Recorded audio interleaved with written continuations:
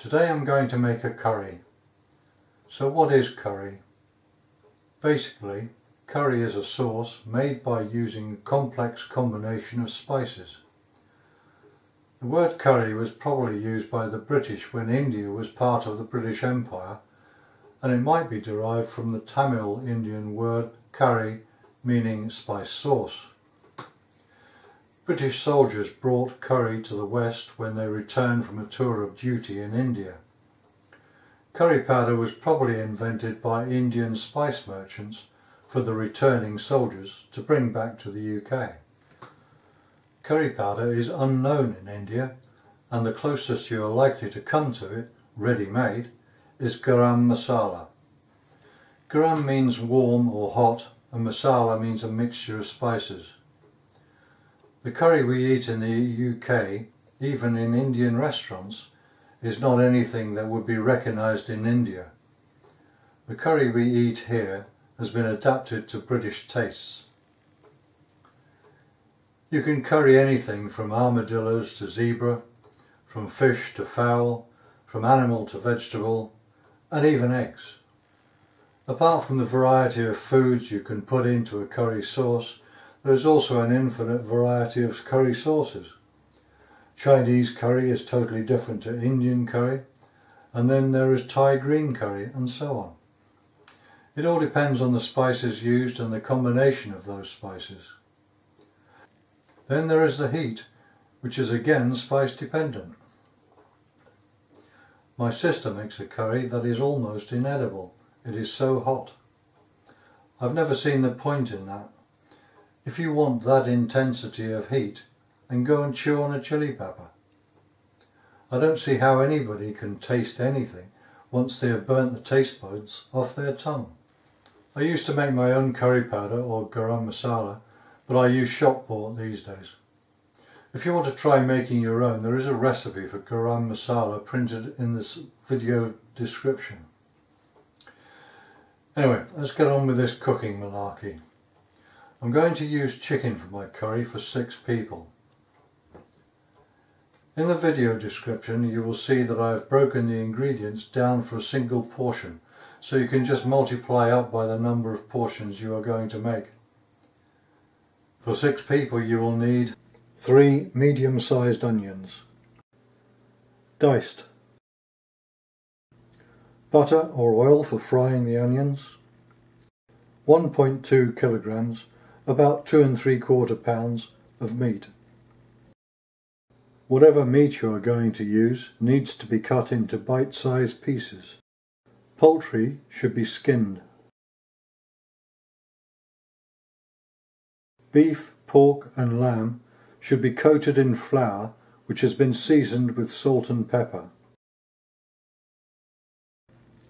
12 tablespoons of curry powder. 12 tablespoons of oil for frying. 1200 millilitres, 2 pints of stock. 12 tablespoons, about 100 grams, of plain flour to thicken the sauce. This is not part of the seasoned flour for coating beef, etc. 1½ teaspoons of salt. 6 teaspoons, 30 millilitres of tomato puree. 6 heaped teaspoons of sugar. Spoon measurements are level spoons and not heaped spoons except for sugar. Fry the diced onions in a pan until soft.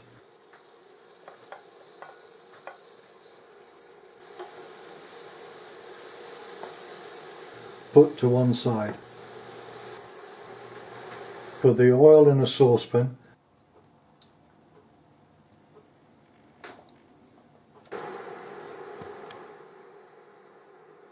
and fry the meat, a few pieces at a time.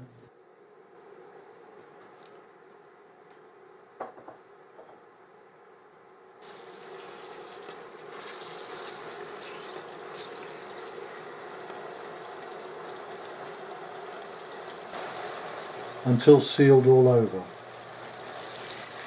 Lift out with a slotted spoon and set to one side. Add the curry powder to the saucepan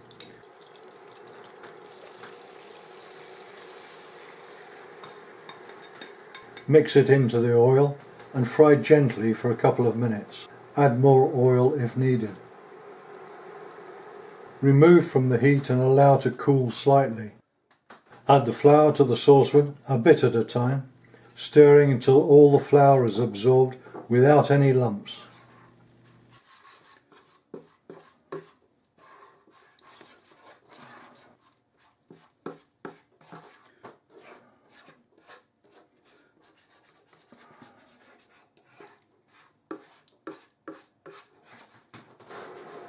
Return to the heat and fry for 2 minutes.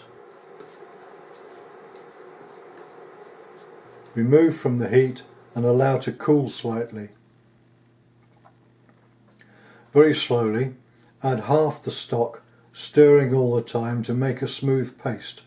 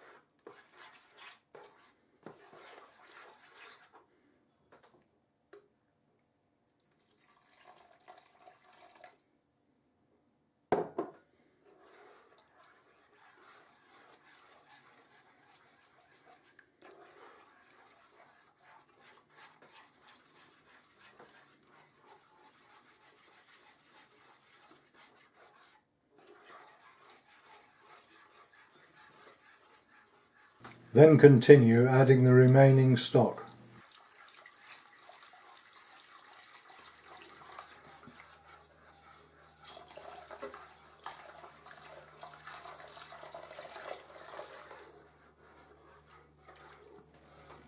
Add the salt, sugar,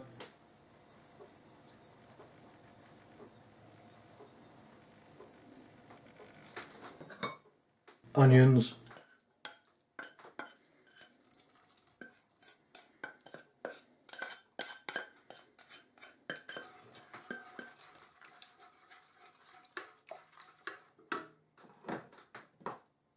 and tomato puree.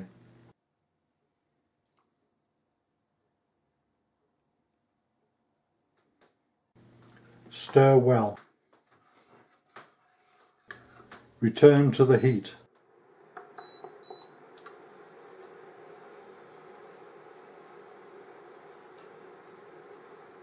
At this point you have a choice. You can either simmer the sauce for 30 minutes, then cool and freeze it in the amounts that you are likely to use, or you can add cooked meat and simmer for 30 minutes, then either eat it or cool it and freeze it in portions, or you can add uncooked meat.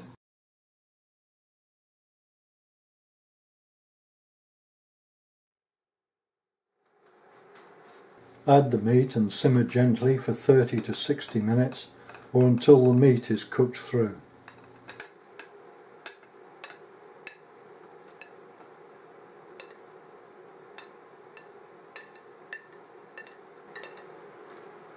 Stir frequently.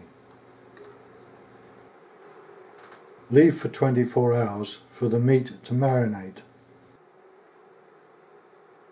Serve with rice and side dishes of your choice like poppadoms, naan bread and mango chutney. I allow 100 grams, about 4 ounces of rice per person. Leftover curry can be frozen for later use. After freezing, defrost overnight in a fridge, then reheat to boiling point and simmer for about 5 minutes or until it is thoroughly heated all the way through. Curry sauce is great for using up leftover meats, especially turkey at Christmas or any other Sunday roast.